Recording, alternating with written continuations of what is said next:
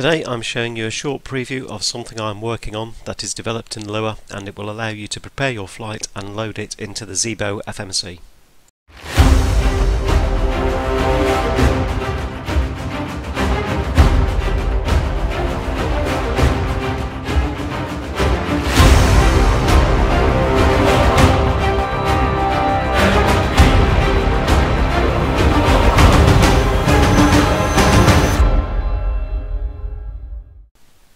So as I said, at the moment this is a prototype, but the file that you're looking at now is just a simple Windows text file containing information on the flight that I'm going to do today, and that is from Birmingham to Rhodes.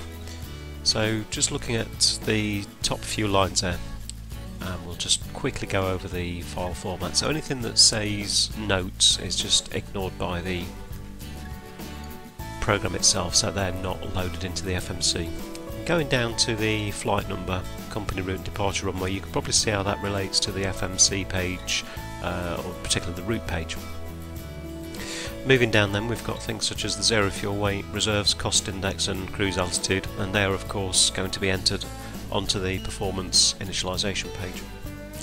I've then just got some further notes that help me kind of follow the flow as we load data into the FMC.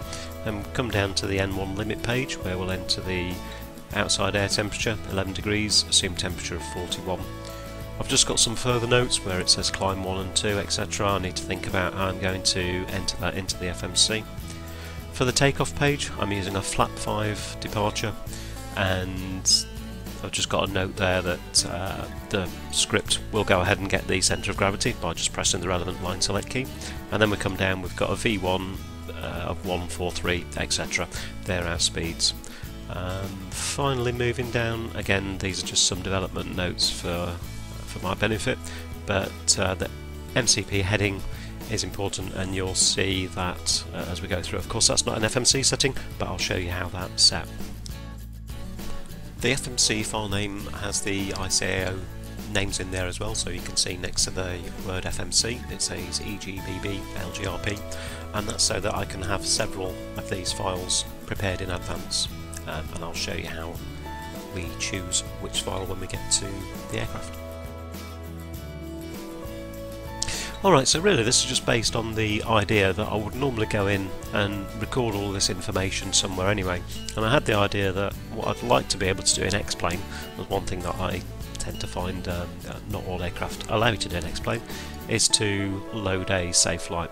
So this won't allow you to, say, save your flight when you're 2 hours into the flight, but what it will do is allow you to plan your flight before you go flying, and then it will allow you to load this into the FMC. So we'll show you now how this works.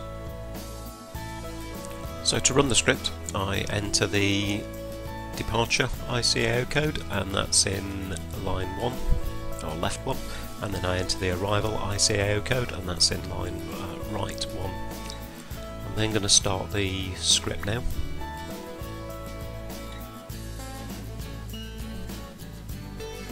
So when the script begins, it will look for the file name containing the EGBB LGRP in this case, and when it finds it, the FMC will give us a message, valid FMC file. After a few seconds, I've of course slowed this down for the purposes of this demonstration, but it will then fill out the flight number, company route and runway. So just in regards to the company route, what we're not doing is replacing the company route, we're actually providing the value there that you would normally type in. So I've got a route in the FMS folder called EGBB LGRP01. And then the script moves on to the other pages, entering the relevant data as it goes through each FMC page.